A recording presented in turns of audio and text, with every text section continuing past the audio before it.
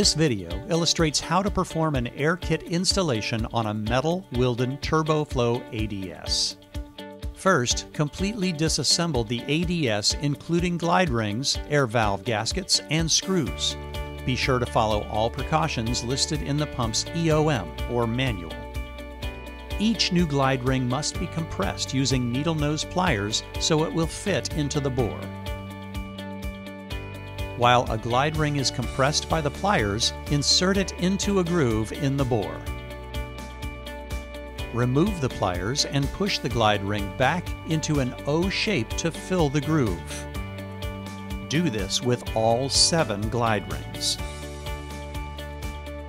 Put the air valve gasket on the outside of the center block. The gasket must be aligned correctly or the pump will not operate properly. Insert the 4 air valve screws and torque to specifications.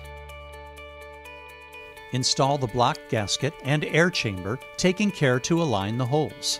Insert the 3 air chamber screws and hold them in place as you turn it over. Place the second block gasket and air chamber over the protruding screws. Insert the 3 air chamber nuts into the hex indentations on the air chamber over the screws. Reorient the pump and torque the screws to specifications. Thank you for using Wilden Pumps.